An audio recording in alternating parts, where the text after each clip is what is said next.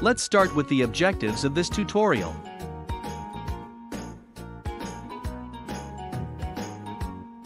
Diffraction varies depending on the wavelength of light, with smaller wavelengths diffracted at a larger inclination in comparison with longer wavelengths. In effect, blue and violet light are diffracted at a greater inclination than is red light. In this video, we will discuss how does wavelength affect diffraction and other different effects like how, why, and when does wavelength affect diffraction. How does wavelength affect diffraction pattern? Amount of diffraction pattern depends on size of the obstacle/aperture and wavelength of falling rays. Diffraction is the expanding outward of waves once they travel through a barrier. Rays diffract greater in smaller holes. If the hole is tiny, the waves that come via it shall expand outward, diverge, once more, as if it were a point source of waves, like a marble dumped into a pool. The wavelength determines what is classified as little. The wavefronts that emerge from the aperture will be round if the opening is shorter. Greater wavelengths diffract faster than fewer wavelengths, as a result. When plane rays hit an obstacle containing two openings, the diffraction pattern rays that emerge from these openings will overlay and clash. Moire patterns are suggestive of the resultant arrangement of sequential constructive and destructive interference. If, 1, the openings are nearer to each other, or 2, the waves have lengthier wavelengths, the arrangement is increasingly split out. How does wavelength affect diffraction at an edge? Diffraction varies with variation in size of opening or corners of obstacle. The wave shall diffract or expand outside into ring swirls when the wavelength is comparable to the opening in a harbor wall. This is a nice aerial shot that clearly illustrates the impact. If the wavelength is substantially less than the opening, just a minor amount of diffraction occurs at the wave's edge, where the tide collapses over upon itself to generate round waves, while the majority of the wave goes directly via without any direction change. One can easily observe that the water level is rather consistent, unless at where and t, the wavelength of the tide might vary, and one can observe that the wavelength, frequency, and velocity have not changed. Diffraction is an essential concept in speaker engineering.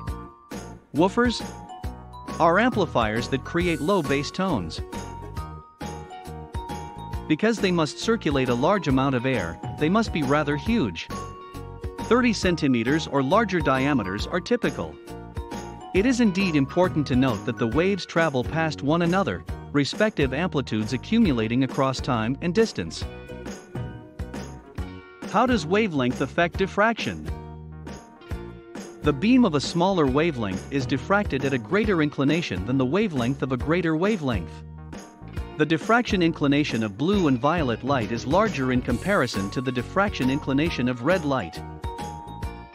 Why does wavelength affect diffraction? Diffraction occurs all the time, it merely becomes less noticeable when the wavelength is narrow enough in comparison to the gap. When one analyses the Huygens-Fresnel concept, one may have a better understanding of the entire thing. In some ways, the media in which the waves propagate doesn't comprehend there's a ripple running this way or that way. It just recognizes how a point passes a perturbation to its neighbors. Thus, anywhere at a point in time, one may substitute any wave with a collection of point sources and get the exact similar wave. Assume the peak of an aircraft wave crashing into a large chasm, relative to the wavelength. One may therefore suppose that the gap is genuinely populated by point sources, according to the concept. Because the comparative spacing from each of these places along the gap to you is generally the equivalent, if you observe such sources from a position ahead of the gap, their pulses would mostly approach you in sync. The waves would constructively interact, leading in a powerful wave and ahead of the gap. Nevertheless, if you look at the gap from the side, the waves will possess a higher phase difference since the space they must fly before reaching you is substantially greater. When does wavelength affect diffraction? The extent of diffraction, the fineness of the bending, rises as the wavelength gets longer and reduces as the wavelength gets shorter. In reality, there is no apparent diffraction if the wavelength of the waves is shorter than the obstruction. Wave threshold characteristics such as reflection, refraction, and diffraction are all related to the twisting of a wave's trajectory. Assuming the media is a 2- or 3-dimensional media, the twisting of the root is a visible phenomenon. As light bounces off a barrier, it is called reflection. The rule of reflection governs the reflection of waves off straight boundaries. The convergence of pulses at a focal point is caused by the reflection of waves off curved obstacles. When waves go through one media to the other, they refract, which causes them to alter orientation. A wavelength and velocity variation are always present when refraction occurs. The twisting of waves around barriers and apertures is known as diffraction. With rising wavelength, the quantity of diffraction rises.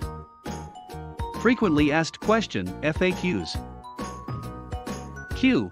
What is diffraction and what factors affect it? Diffraction is a process bending light ray due to presence of obstacle in its way, and wavelength of incoming ray affects the amount of diffraction. Whenever waves strike a hole or an apex in an obstacle, they pass through the hole or beyond the obstacle's corner. This can appear self-evident, but what occurs on the other half of the gap or barrier is not that simple. The ripples always spread into the region behind the gap to a certain amount. The broadening out of waves as they pass via a space or beyond the corner of an obstacle is known as diffraction.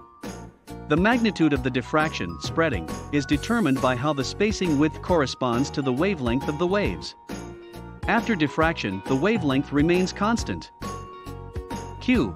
Is there a difference in wavelength and diffraction? The twisting of a wave in the identical media is referred to as diffraction. As a consequence of the shortage of a shift in medium, the wavelength, frequency, speed, and time period will all remain unchanged. They 1t alter as soon as the medium on both sides is the identical. Q. Is diffraction affected by frequency? High-frequency noises with small wavelengths are consumed or reflected rather than diffracting over most barriers, generating a sound shadow beyond the object. Q. What is the connection between diffraction and frequency? Once the wavelength of a particular wave is discovered to be close to the object's size, as it is with weak frequencies and structures, the wave diffracts about the object, utilizing its corners as a focal point to produce a fresh wavefront of the equivalent frequency but lower intensity. Please visit our website lambdageeks.com for more articles on technology, engineering, mathematics, and various other domains.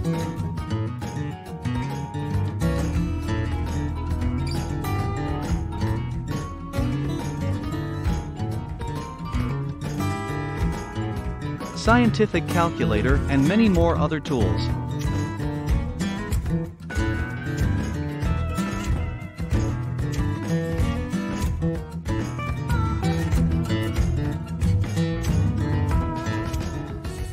Please visit our website lambdageeks.com for more articles on technology, engineering, mathematics, and various other domains.